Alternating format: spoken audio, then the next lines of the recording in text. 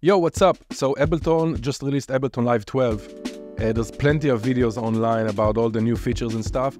So I'm just gonna explore some cool tricks. One of them is using the new Rhythm Generative tool to create kind of JD Beck style.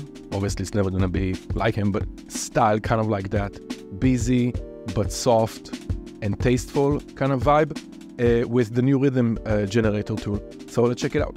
Okay, so I have just a chord progression here. With the new melt synthesizer, just a basic sound.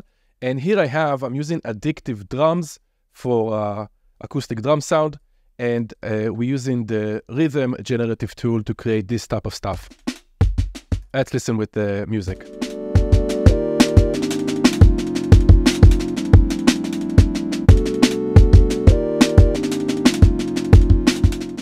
Okay, let's check it out. So I'm gonna just delete this clip, create a new clip. By default, we're on this pitch and time utilities tab. Let's switch to the generative tools.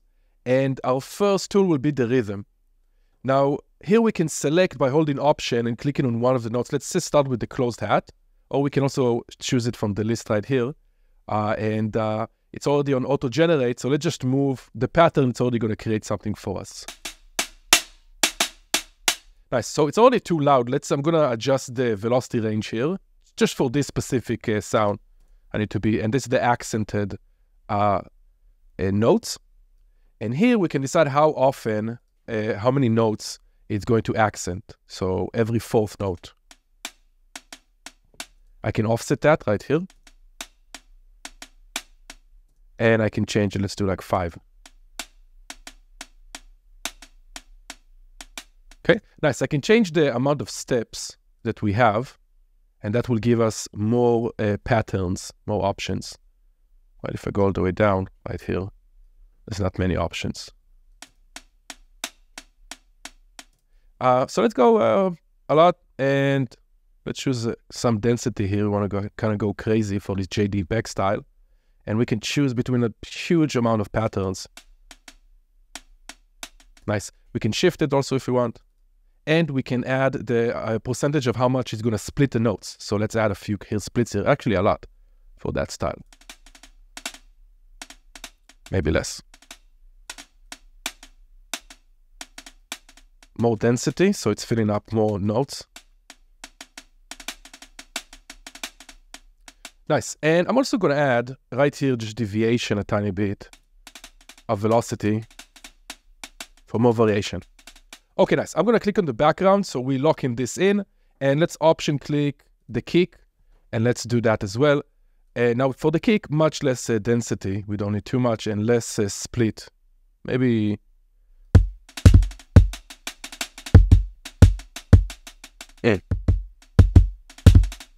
We don't need a split. Couldn't turn off the split. Okay, awesome. Click in the background, commit that. Let's click on the snare, option click the snare here. And the snare, let's go. Let's do a higher density here. Bunch of splits, not too much. And let's do more density. Okay, we're gonna need a lower velocity here.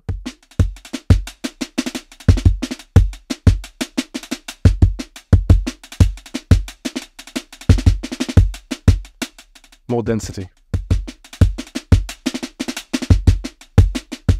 Nice. And the accent and snare, let's bring it up in velocity. Nice. And we can play with this forever. Let's do one more. Let's do the open hat. Option click. And let's do less density. No split.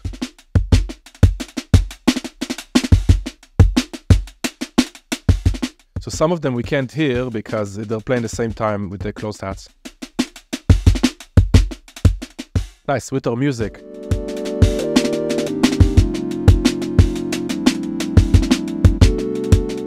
Okay, nice, that's awesome. Here's another tip, just let's use another tool. We're gonna go to transformation tools now. And there's one called time warp. I'm gonna highlight just this last section. And let's slow it down. I'm going to drag this, and you can see the notes are slowing down. Let's try that. It's going to sound a bit weird, kind of slowing down, but might be cool.